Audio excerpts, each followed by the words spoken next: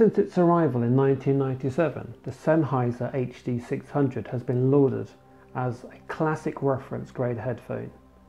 Now 23 years on, and from the same stable, there's a new contender for the crown in the £170 HD560S.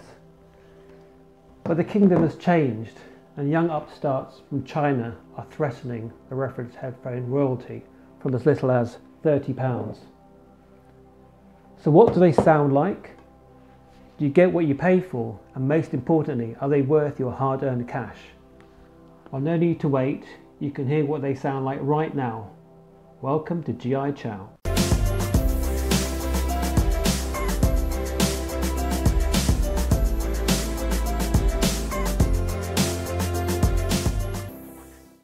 Once again, we've got the sensor clip feeding the headphones via a FIO E11 amplifier. So starting with the HD600, I'm going to use the left ear cup for each of the recordings.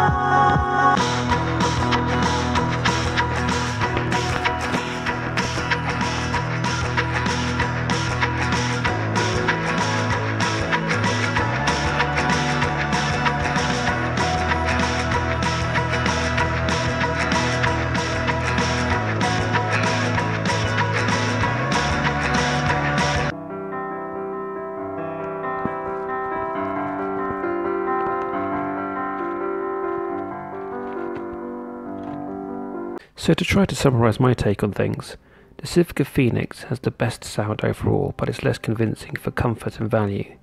It has issues with ears getting warm, for some its headband and cup size, its cosmetic appearance and its cost for an unknown brand with a fairly low level of technology. If Massdrop released a version for say £130, with black painted wooden cups, deeper pads and an inline control, they could be big sellers.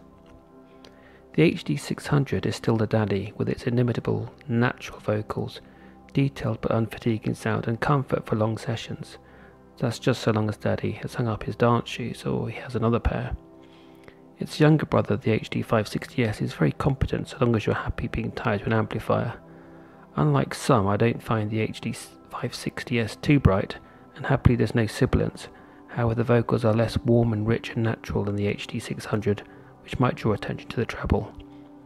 It does, however, have much better bass than the HD600, so in a nutshell, this is the wider sounding HD600, with more even frequency response overall, but slightly less engaging vocals. The value king, however, is the Superlux. This is really the wild card of the pack, and some might have wondered what this imposter was doing in such esteemed company.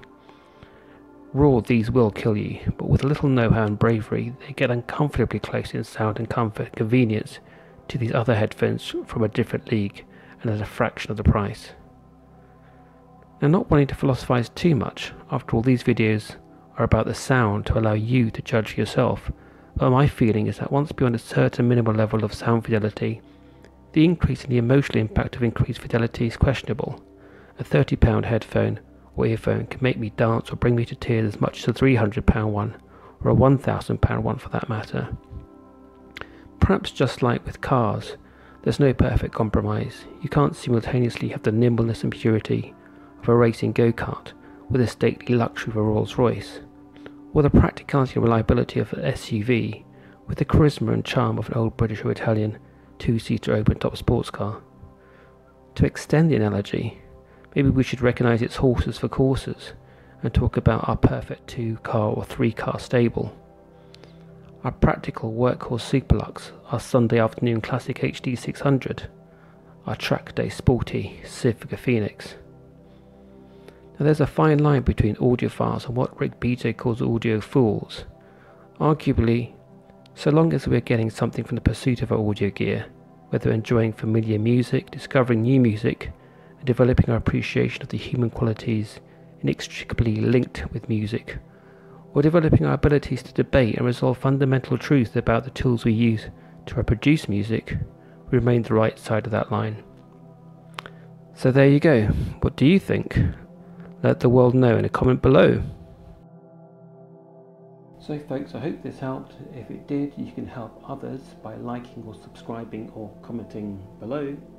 But for now, you all take care and I'll see you next time. Bye.